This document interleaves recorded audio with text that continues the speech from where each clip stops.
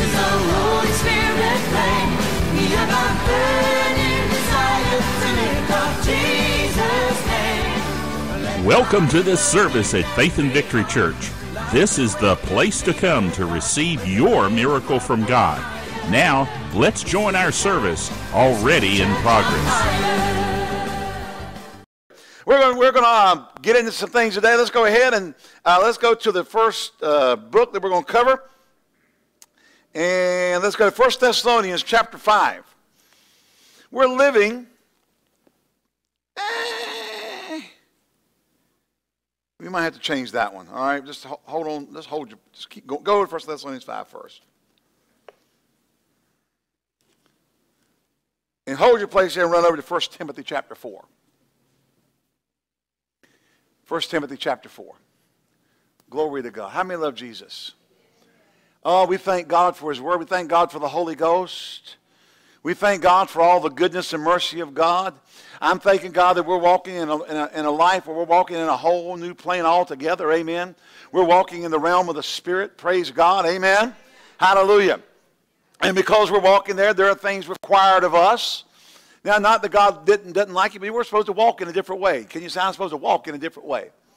You know, Paul encouraged the church at one place and said, put off the old man and put on the new man, which is created in righteousness and holiness. H-O-L-I-N-E-S-S. It is not a cuss word. Are you here? I mean, I could probably get Siri to tell you what it is. Well, I discovered Siri does all kinds of stuff. You can tell Siri, what's the temperature? And she'll say, the temperature is 61 degrees. Like, thank you, Siri. What's the Oakland Athletic score? And she'll tell me what the score. I like that. I mean, I'm like, text now that I got a newer phone, and I just say, Siri, text Nathan. What would you like me to say? I'm like, praise all. Well, this is great. I can text and drive, but not actually you do it. I can do it by voice. Hallelujah. Look at 1 Timothy chapter 4, verse 1.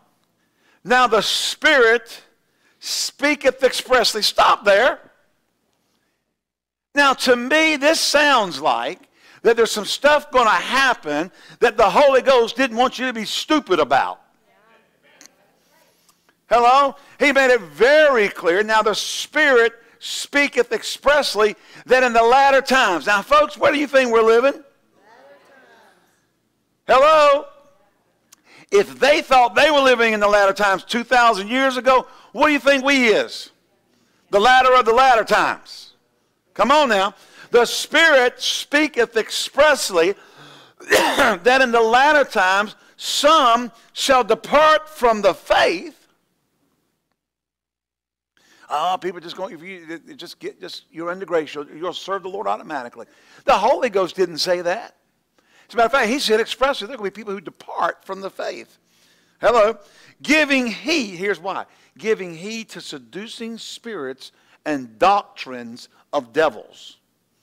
Speaking lies and hypocrisy, having their conscience seared with a hot iron, forbidding to marry, commanding to abstain from meats, which God created to receive with thanksgiving of them.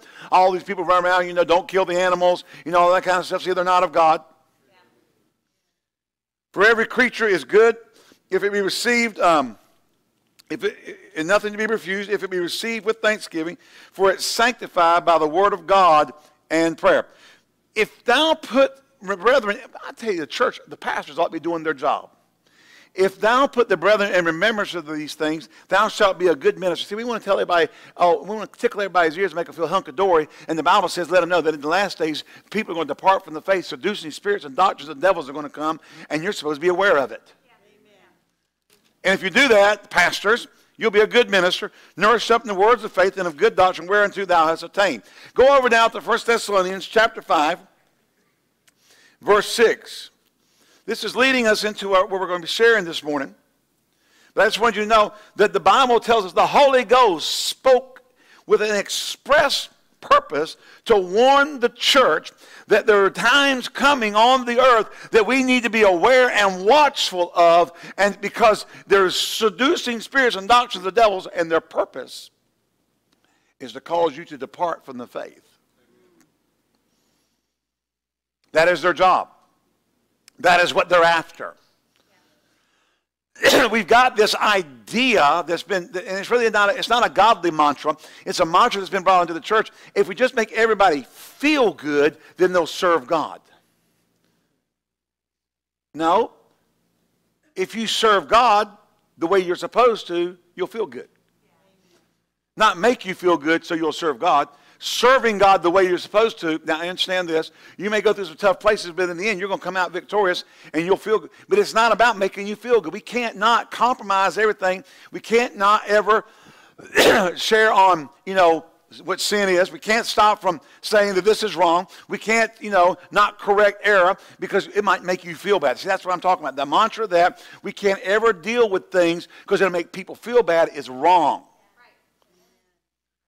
And we said this in the past week. The Bible says that the Lord chastens those whom he loves, and if he chastens us not, then we're bastards. I can't believe you said that in church. Well, the Bible says it, so I said it in church. It means you're illegitimate. If the Lord does not correct you, who's going to? Now, I hold that rather the Lord correct me than to judge me. I'd rather be corrected and get it straight than to end up having to stand before the Lord and be judged according to my works. Hallelujah. Can you say amen? 1 Thessalonians chapter 5, verse 6 says this. We'll back up one verse. It says, ye are children of light and the children of the day. We are not of the night nor of the darkness. Therefore, stop. One guy one time said this. He said, whenever you see the word therefore, see what it's there for. We are not children of the darkness. We are not children of the night. We are children of the day and children of the light. Therefore, so he's talking to who? If we're the children of the light, we're the children of the day, he's talking to the church. Can you say amen? Therefore, let us not sleep. Oh, come on now. As do others, but let us watch and be sober. I know that there is a place for rejoicing and having fun and serving God with joy. Let us serve him with gladness. But you cannot put all the emphasis on that. I know that we're supposed to be full, we're to have joy unspeakable and full of glory. But we cannot make it a party. The joy should be an inner working and not an outward stimulation. See, we stimulate people by saying, you're okay, I'm okay, let's sing the Barney song. Now we all feel good. Kumbaya, my Lord, we all feel good. Instead of addressing and changing and being sober and watching things and taking care of internal business, glory to God, so that we're walking with God in harmony with him. And there's a joy that comes from the inner man that you cannot supplant or replace with outward stimulation. One church said they start all their services with a rock song. Other churches, when y'all talk about they can drink wine, they go out and have beer after church. Churches are having stogie parties and beer parties for the men's fellowships. And all getting together. What they're trying to do from the outside in what only can be accomplished from the inside out. And that is a working of the Holy Ghost. That is a walking in the Spirit. I am telling you, there is no alcoholic content. There is no stogie. There is nothing you can do from the outside that will replace what the Spirit of God can do on the inside when that greater one rises up and fills you with the joy that comes out of heaven. My God. And he says here, be sober. Watch and be sober. For they that sleep, sleep in the night. And they that are drunken in the night. But let us who are of the day be sober, putting on the breastplate of faith and love, and for a helmet the hope of salvation. For God's not appointing us to wrath, but to obtain salvation by our Lord Jesus Christ. Hallelujah. So even in our walk with the Lord, even in our place with God, even in when we're working to obtain that joy that we look for, and walking in that joy. When the Lord turned the kid into captivity of Zion, they were like them that dreamed. Then our mouth was filled with laughter and our tongue was singing. Psalm 126. Even in that, there's to be a sobriety to us. What do you mean by having a sobriety or being sober? Not getting silly. Not get it flippant about the things of God. But understanding, even in that place of joy, we're to conduct and to keep ourselves in a way, a chaste way, that honors and pleases God. And we just don't run around and just do stupid stuff. And get under the guise of grace, or get under the guise, and I'm talking about extreme crazy grace, or some people call it greasy grace, some call it pseudo grace, some call it fake grace. You know, there is a Bible grace. That's what we need to walk in. But there's to be a sobriety. In other words, there's a settledness about us that we understand where this is coming from. He says here, over in Mark 13:37, Jesus said, I say unto you, watch. Mark 14:38, watch ye and pray lest ye enter into temptation. 1 Corinthians 16:13, watch ye, stand fast in faith, quit ye like men, be strong. For Colossians 4:2, continue in prayer and watch in the same with thanksgiving. Hallelujah. 2 Timothy 4:5, but watch thou in all things, endure afflictions, do the work of an evangelist, make full proof of thy ministry. 1 Peter 4:7, but the end of all things is at hand. Be ye therefore sober and watch unto prayer. I honestly believe that some of the stuff we're doing in the church, where we're just being, you know, it's about having fun and just coming in, and it's all about us having fun, is sending the wrong message to the world. Hello. The world needs to see people who walk with God. Well, that joy I got, you know, I understand there's a balance to it. We don't want to go down one ditch into the other. We're going to walk around like we've been baptized in vinegar and lemon juice. Hello. That's not sobriety. But there should be a seriousness about our walk with God. God's not your sugar daddy. I am telling you, God, I'm telling you, He is the God of heaven and earth. Hallelujah. He reigns in glory and honor.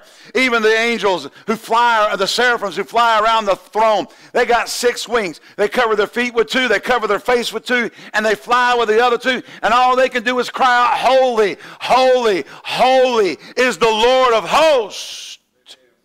The whole earth is full of His glory. Well, that's the angels. We're new created beings. You're in Christ Jesus. But we do not treat the Father with flippancy or dishonor just because we're born again. He's holy. I said He's holy. So there should be a seriousness. And what? We're to watch. We're to be aware. We're to be looking about and guarding ourselves. Hallelujah. So we have an acronym for the word watch.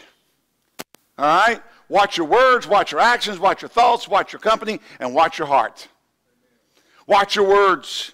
Let the words of Psalm 19:14, let the words of my mouth and the meditation of my heart be acceptable in thy sight, O Lord, my strength and my Redeemer. Now, one bozo preacher said recently, and I just can't help but say it, if we could just do away with the Old Testament, everything would be all right.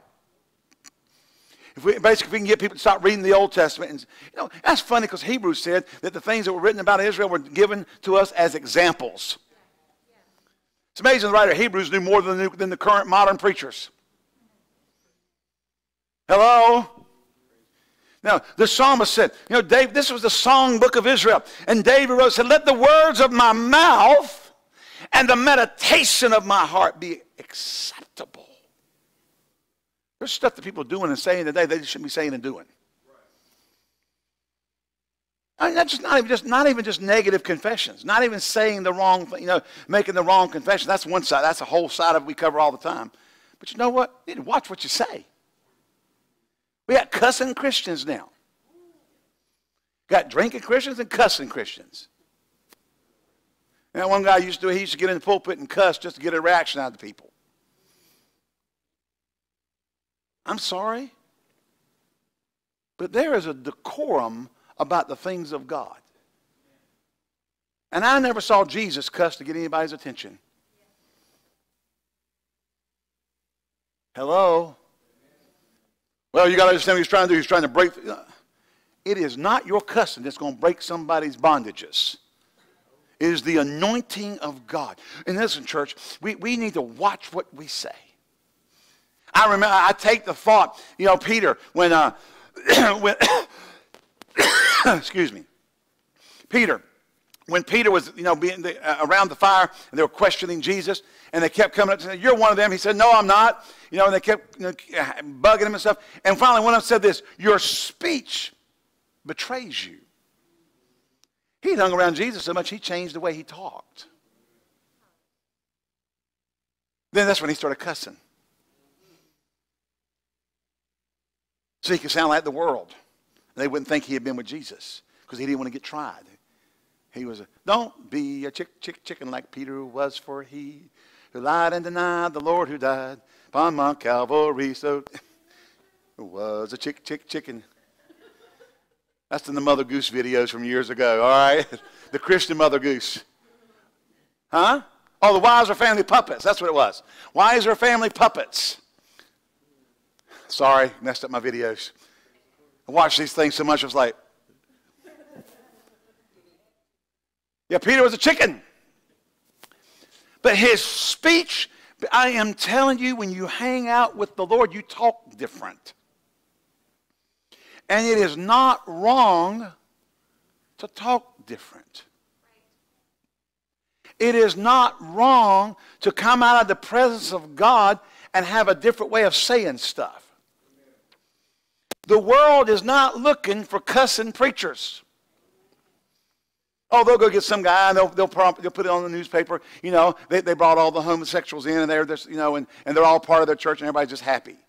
Or all the cussers are all in there. And everybody's happy. Now, I'm telling you, people, the Bible tells we need to watch our mouth. The Bible says, "Let our words be seasoned with grace."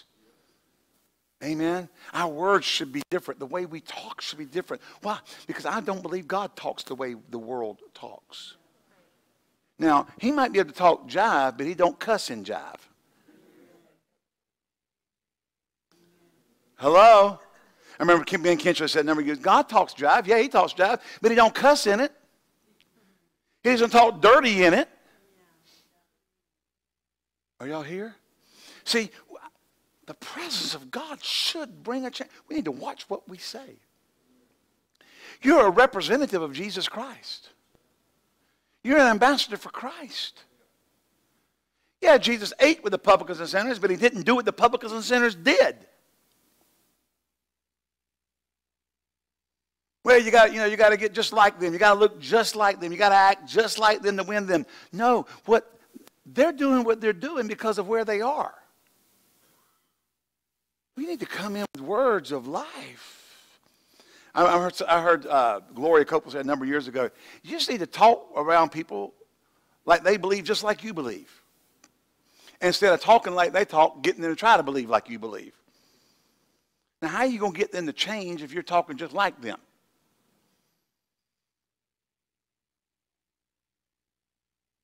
You don't need to tell people, I'll pray for you and do like the world does. Well, forget about it. I just said it because it makes you feel better. I had a friend on Facebook the other day, a high school friend, and she was going through a tough place. But praying, people praying for you, and that's fine. But I just went out for. Listen, I'm declaring Ephesians chapter 1, verses 14 through 19 over you right now in Jesus' name. She wrote back and said, I felt lighter after reading those scriptures. See, she needed worse. She didn't need somebody just to, I'm praying for you. We feel better. Mentally, it makes us, people are praying for me. But what are they praying? Give them, it needs to be the word. We need to be word-based. We need to speak life. We need to have life coming out of us. And the words that we speak should be birthed out of the things of God and not out of trying to be like the world. Can you say amen?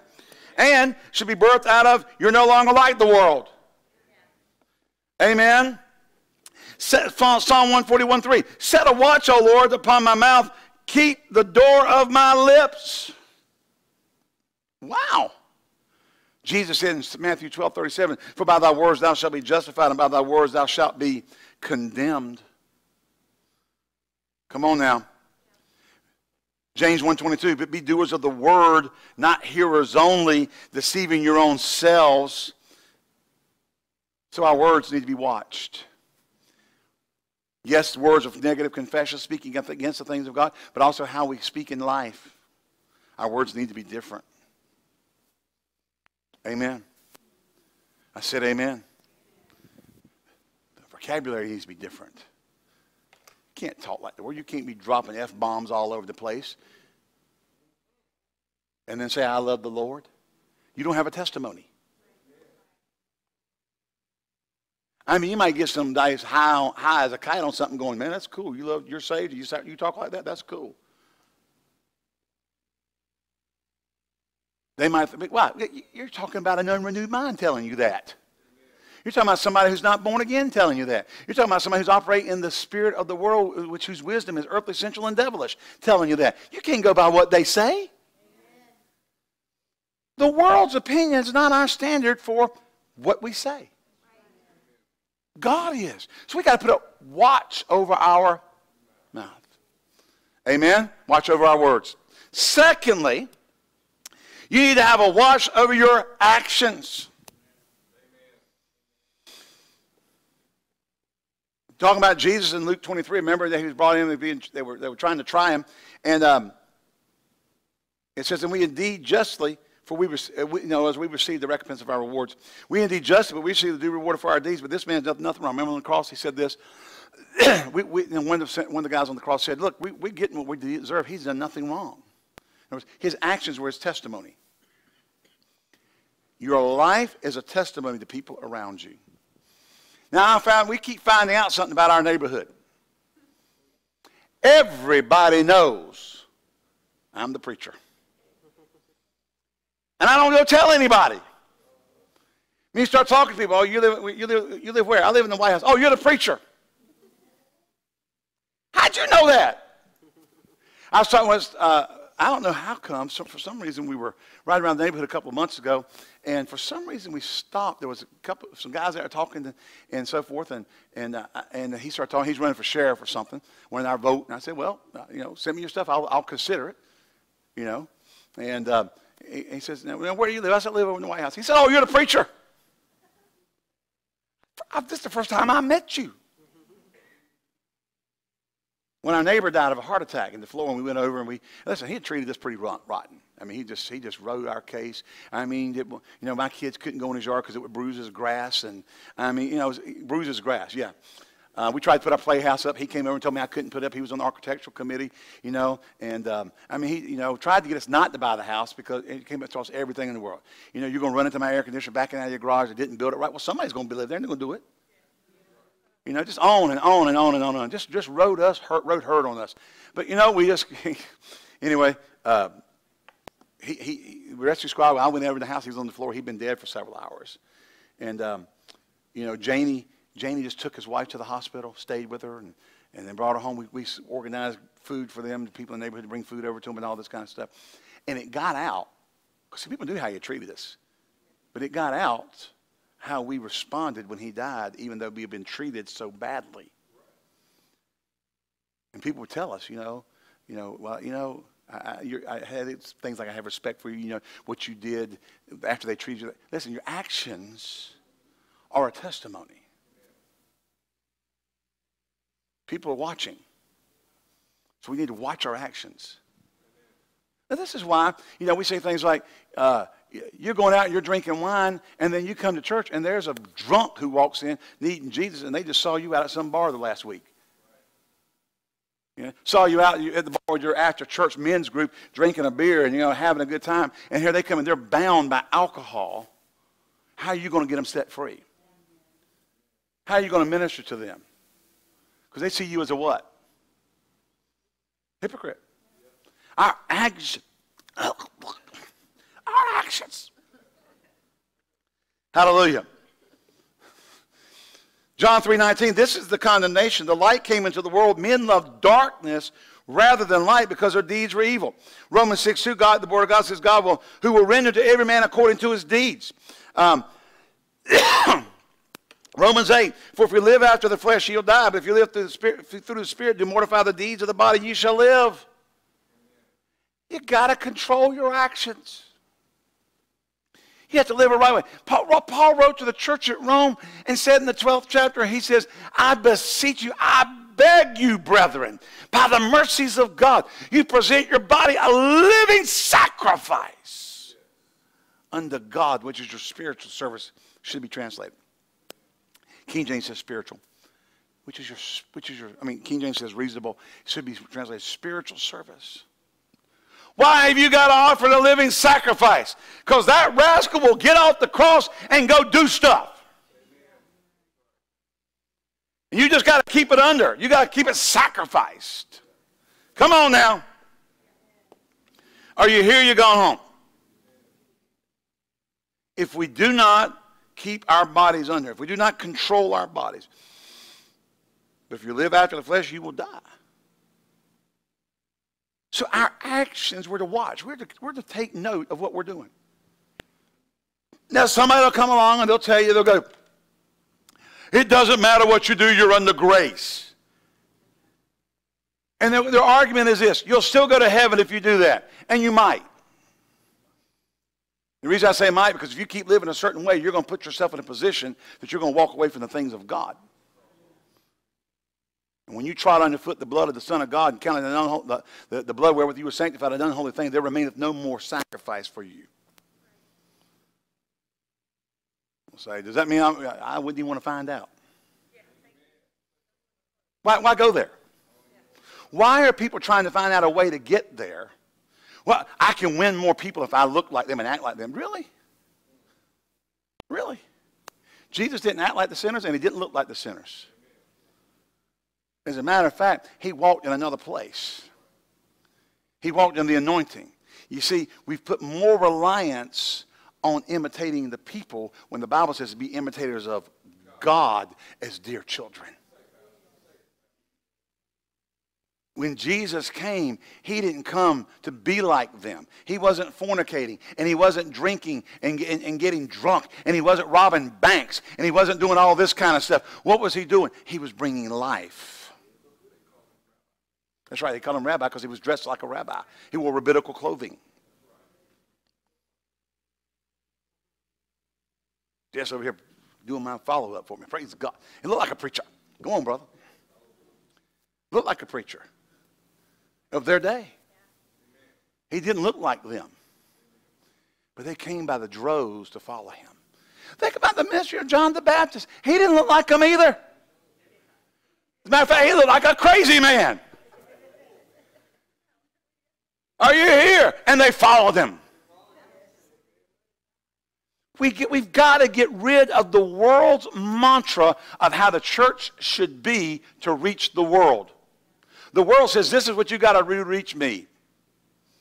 And what they're really doing is they're bringing the church into a box where it says, the church has to do this so I feel okay. When the message of the church is to repent. So our actions should be representative of the kingdom of God.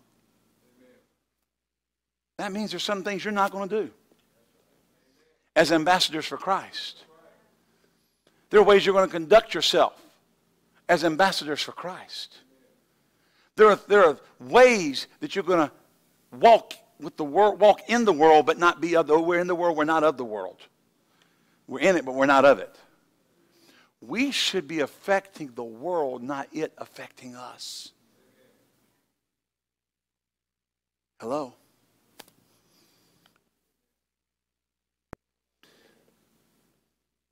My little children, love not in word, neither in tongue, but in deed and in truth. Look at Revelation 22. This is interesting.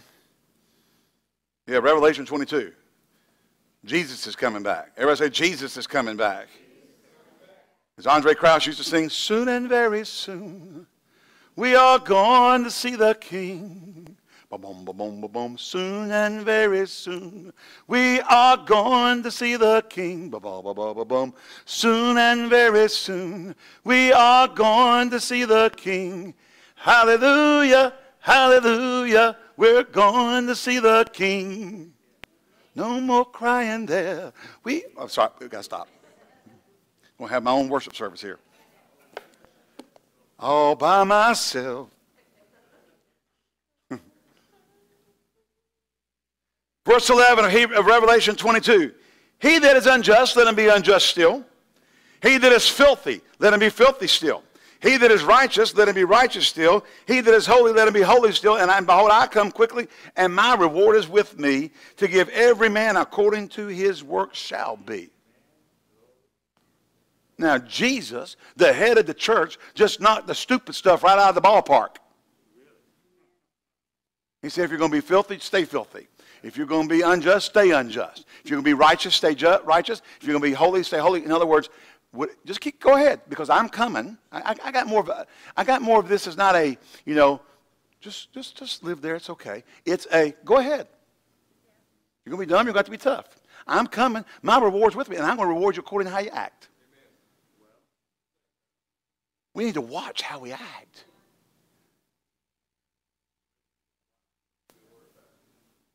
Jesus said this.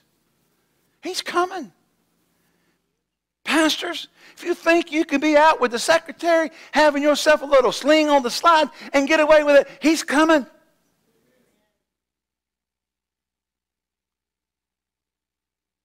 I believe we got too many ministers in adultery because they don't fear the Lord anymore. Got too many in the congregational seats and living in sin and adultery and fornication because they don't fear the Lord anymore, because they think that they're going to go to heaven no matter what. He said, I'm coming. My reward's in my hand. You better watch your actions. This isn't to make you feel bad. This is a wake-up call. Be sober. Be sober. Be vigilant. Why? Because your adversary, the devil, walketh up. This is why we're to be sober. Walketh about as a roaring lion, seeking whom he may devour. He's trying to get you to a place where he can call you out and devour you. And people being called out going, I'm under grace, and getting eat. And the lion doesn't even bother to say grace while he's eating. Just chomping down. No, the Lord said, if you're going to be just, stay that way. If you're going to be filthy, stay that way. If you're going to be righteous, stay that way. Holy, stay that way. Because I'm coming, and I'm going to reward you. You're making it worse. No, I'm not. Jesus said, the Word of God tells us, without holiness, no man shall see the Lord. We got to live with holiness. Your actions. Now, I'm not talking about the Pentecostal beehive hairdo and the burlap sack and the no makeup. I grew up that way. I understand that. But your lifestyle should be a holy lifestyle. Hello? I told somebody, man, I said it Wednesday night. People talk about how, under the New Testament, everything's so great, so wonderful. We don't have to, we don't have to tithe, we don't have to give, we don't have to go to church, because we got grace. Basically, we're going to heaven no matter what. And yet Jesus came and said, man, I'm telling you what the Bible says, the Word says, the Old Testament, the law says, y'all shall not commit adultery. He said, but I say, if you look at the woman and think about it, you've already done it. He didn't lower the bar, he raised it. He made it tougher, not easier.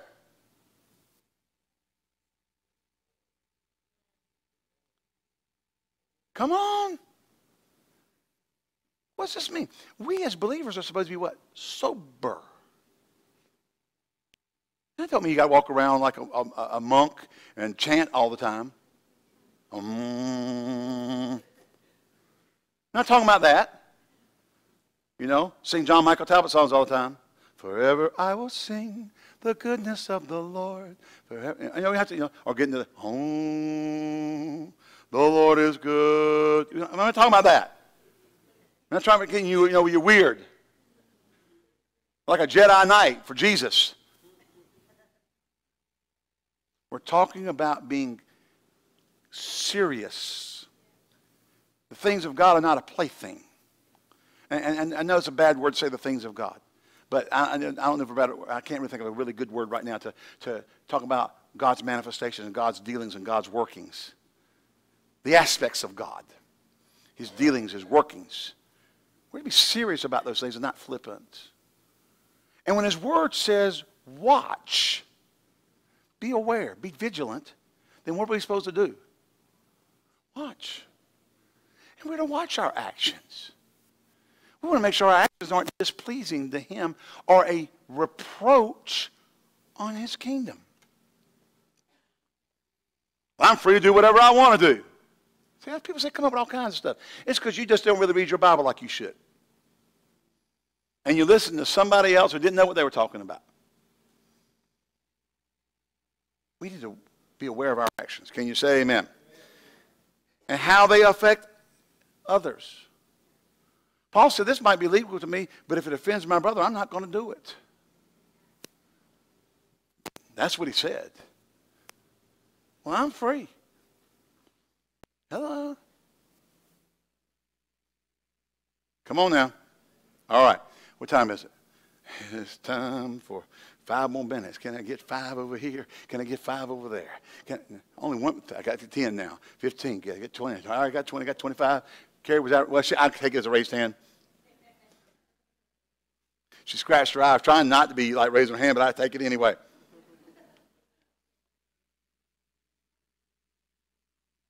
Next, watch your thoughts. As a man thinketh in his heart, so is he. Psalm 1, 1 and 2. Blessed is the man that walketh not in the counsel of the ungodly. Let me tell you something. You can be a Christian and be ungodly. If your counsel is not godly counsel, it's ungodly counsel. Why? Because the wisdom of this world is earthly, sensual, and devilish. And if you're giving your opinion that doesn't line up with the Word of God, if you're giving your opinion that you just think, well, I just think. I don't care what you just think. That's not godly counsel, what you just think. What does the Word of God have to say about it? Well, I don't care what you experience, and I don't mean that in an unkind way, but your experience is not an authority for godly counsel. Because your experience could have happened for all kinds of reasons, like bad decisions. And you walk in ungodly counsel. That doesn't make your counsel now godly, just because you walked in ungodly counsel and come out with an idea and you think. Hello? I said hello? No. Godly counsel is what the Word of God says, and even if it goes crossways to your experience is not where we get our counsel from. Unless your experience was based in what the Word said and you got Word results. Amen. You know? Well, I just think this and I just think that. No. We're to walk in the counsel of the godly. We're not walking in the counsel of the ungodly. Amen. I mean, here's a really interesting scripture. 1 Corinthians 10:12. Wherefore let him that thinketh he stand take heed lest he fall. Well, how are we going to take heed what? Take heed to what the Word says. So you might think you're all right. We are living in a time where nobody wants to be nobody wants to nobody wants to do D-U-E, diligence. People do not want to take the time to give due diligence to what the Word says. They just want somebody to tell them what their opinion of it, and they're going to go out there and live that way and think they're okay. You can think you're going to stand, but you take heed lest you fall. The only thing, what is it that keeps us from falling in the storms of life? He that heareth these sayings of mine, see what you think, and doeth them, I will liken him unto a man who went and digged deep and built his house on the rock. And the storm came, and the winds blew, and the stream did beat vehemently upon it. But it stood. And he that heareth these sayings of mine and doeth them not, I'll liken him unto the man who went and he built his house on the sand. And the winds came, and the storm blew, and the streams beat vehemently upon it, and great was the fall of it. See, you can build your house on the sand, and it can look just like the house built on the rock from the outside. And as long as there's no storms, nobody knows the better. But when the storm shows up, and this is what really, this is something as a pastor and as a minister of Jesus Christ that irks me to no end, is people out there under the guise of ministry are telling people how to build their house on the sand and make it look really good and get the money and run to the bank, and they're long gone when the storm shows up. and their house falls. But it's too late.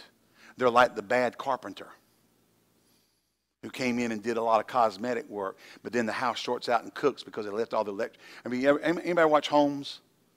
Like, Homes Makes It Right, or Homes on Homes, and on one of the do-it-yourself channels. Mike Holmes does all that work. He goes, went into one house not that long ago, some guy was doing a reno for the people, and went in there, and they had junction boxes behind the sheetrock. You know what a junction box behind the sheetrock is? Big no-no. All over the place. Bad wire just behind the sheetrock. No, you can't have junction boxes in a wall. You could use your receptacle as a junction box, but you can't have a junction box hidden. See, it looks good until it catches on fire. Are you here? See, a lot of stuff can be covered up and look good. But I'm telling you, the Word of God tells us to take heed. We're to watch what we think. Amen. And our thoughts will be governed by the Word of God. And we're to, Romans 12, Paul, remember we said this? Beseech you, brethren, by the mercies of God, that you present your bodies a living sacrifice, holy, acceptable unto God, which is your spiritual service.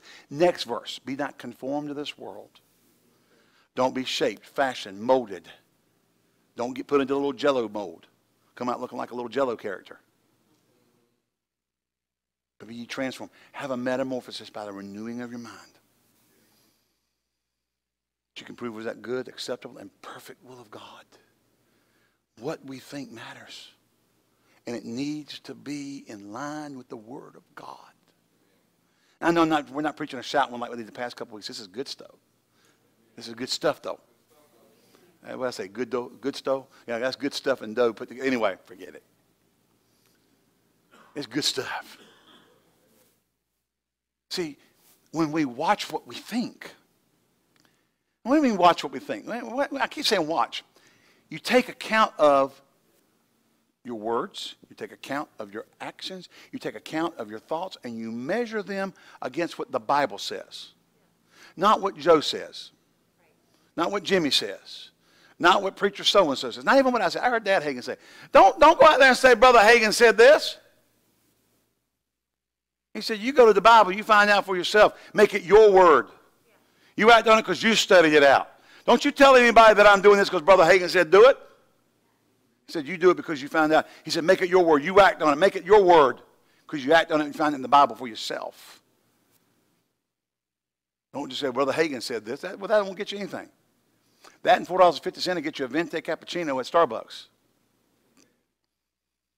without the drizzle or the tall or the whatever sizes they are. Are you here? We have to take account of our thoughts. Paul wrote to the church at Corinth and said that we're to bring into captivity every thought to the obedience of Christ. Amen? Every thought that's in disobedience to Jesus Christ. We need to bring it into captivity. Why? Because those thoughts become seeds. Those seeds become planted in our heart. Are you here?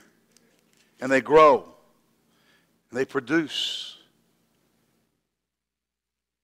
Are you here?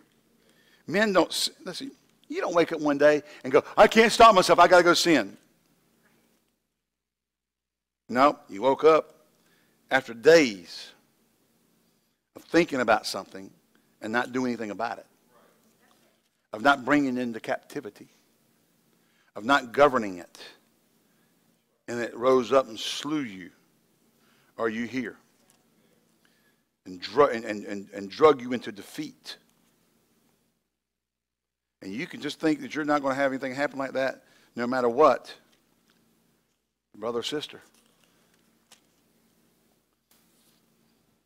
Paul wrote in the 10th chapter of the book of 2 Corinthians and said, though we walk in the flesh, we do not war after the flesh. For the weapons of our warfare are not carnal, but mighty through God to the pulling down of stronghold. Casting down imaginations. Where do those take place? In your mind. In every high thing that exalteth itself against the knowledge of God. How are you going to know if it's exalting itself against the knowledge of God unless you go to God's Word and find out what His knowledge is? Amen?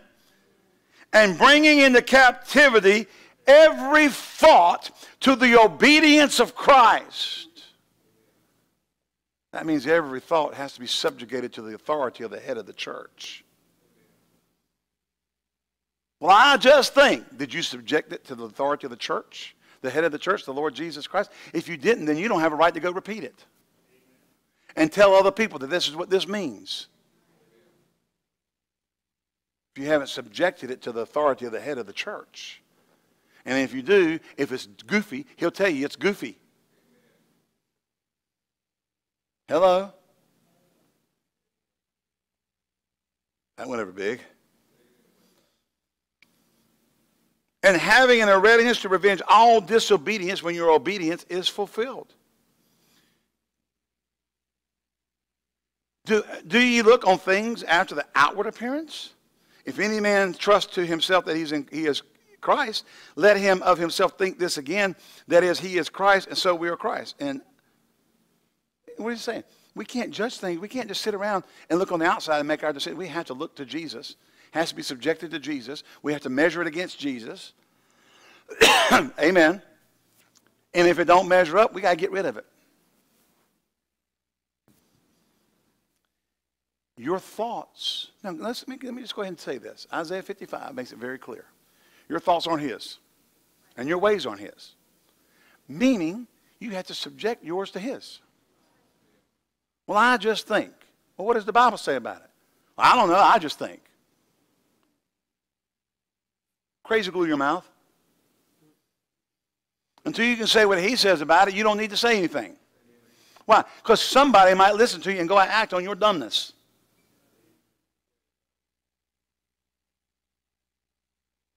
Well, my opinion. Oh, you can't give people what your opinion is.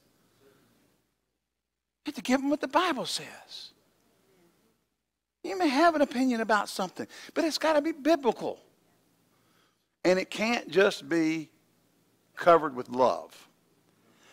The scriptures on love are not a catch-all for all your opinions about everything in life. I don't make anybody feel bad, so I just love them, tell them that God loves them, and just it's okay how they're living. Really? Jesus said, go tell them to repent. That was love. Love demanded their repentance. Why? Because where they were living was going to take them to hell. We got to change the way we think. We got to think like God. And when we talk, our words should be seasoned with grace. They should be anointed. They should have life. What do you mean life? Yes, you're altogether lost in your sin. You're on your way to hell. But I've got good news. Here's the good news. The good news is not you're going to heaven no matter what. The good news is you are destined for hell, but Jesus Christ came to make a way not to go there. And if you'll do this, you don't have to go there. You're sick. It's not that you're not sick. It's that Jesus carried your sickness.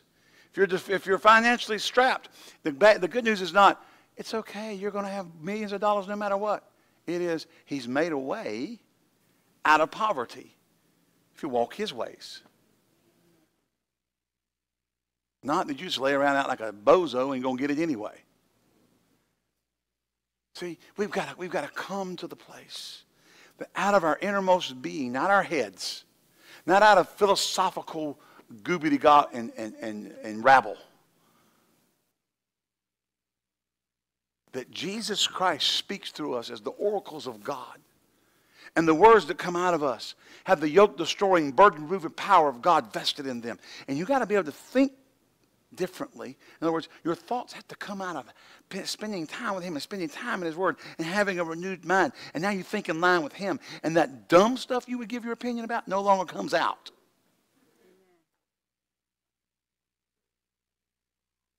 That's harsh. No, it's truth. It's truth. Just because you say it don't make it right. There's only one place we can go that it's always right. The Word of God. And you don't even have a 50-50 chance if you're just doing it without the Word of God. Pretty much like a 99 against and a 1% for, you're going to get it right if you're not in the Word. Why? Because you're going to minister out of your emotions and out of your experience and out of your flesh and not out of the Word. And if we'll get to where the Word of God's renewing our mind and we're spending time with the Lord, your thoughts process will change. But you got to have a transformation. And this one thing I do, Apostle Paul said this. People, listen, I am telling you. But I got past experiences. I had this happen in my life, and that happened in my life. And it shaped me and molded me. The Apostle Paul came and said, this one thing I do. Forgetting those things which are behind. I press toward the mark of the high calling in Christ Jesus. Can I say something? It's going to be pretty, you might consider it harsh, but it's still truth. Whatever happened to you when you were younger, I mean, you know, all kinds of things happen. People get molested, people get raped, people get, injured, they get hurt. Things happen from ungodly people. They might call themselves Christians, but they're not Christians. They were ungodly. You cannot live your life out of the experience of your past. You will fail. But if you will live your life like the Apostle Paul and come to Jesus Christ and be born again, and if you've been born again, now begin to live out of the newness of life, that whole new plane together, he says over in Romans chapter 6, out of Phillips. You know, you live in a whole new plane altogether. Out of that place where you can forget those things which are behind. How do I do that?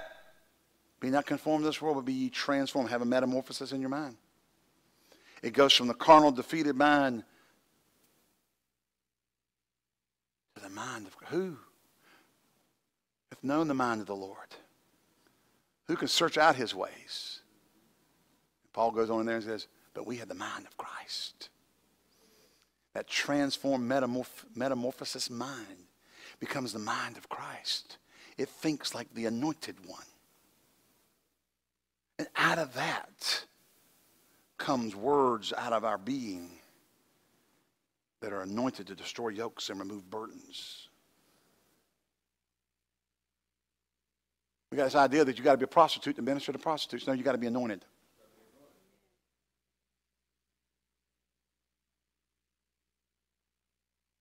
I can tell you, I think the church has lost something. We could get to the place where, just like in the Bible, Peter, they just put people out in the street and a shadow fell on them and they got healed. Jesus said, I'm he, and they went back and fell down. Throughout the Bible, when the glory was manifested, which is the anointing, people would fall on their face. One place stood some guy up. He got down on his face because he saw the glory coming, and the power of God hit him and stood him up. Humanity is not looking for a psychological answer. They're looking for something that will destroy the yoke and remove the burden. And we ourselves have to get there by renewing our mind, watching our thoughts, keeping under the obedience of Christ. And when we have a thought that doesn't line up with Jesus, get rid of it. That's hard. Yeah, it's hard, but that's why you're told to do it. His grace is sufficient for you. For in your weakness, the strength of God empowers you to carry out what God tells you to do. Empowers you. Doesn't do it for you, but it empowers you. In the one place that we find God doing something for us, the Spirit himself helpeth our weaknesses. Takes hold together with against our weaknesses. Doesn't do it for us. He helps us. Amen. Remember that? With groanings that can't be uttered. An articulate speech, it goes on and says in the Greek. He helpeth. He takes hold with us against it. He doesn't do it for us.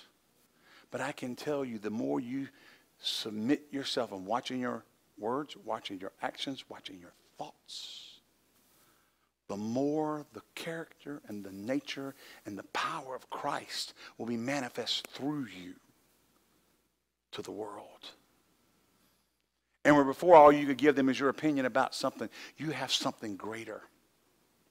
Remember Peter and John went to the gate and the guy was begging alms. They said, silver and gold we don't have, but what we have we're going to give you. In Jesus' name, rise up and walk. Something greater than a natural answer. It was a supernatural answer. God didn't have to beg anymore. He could walk. Glory to God. And I think he'd take that over begging. Power of God came out of them. And so we need to come back to the place where silver and gold, or my opinion, I don't have, but what I do have, I'll give you, and then give them what the Word says, and give them what the anointing has for them, and see them set free. So we're going to be sober. We're going to be vigilant.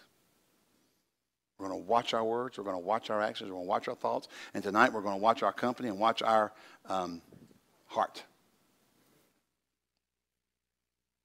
Stand up.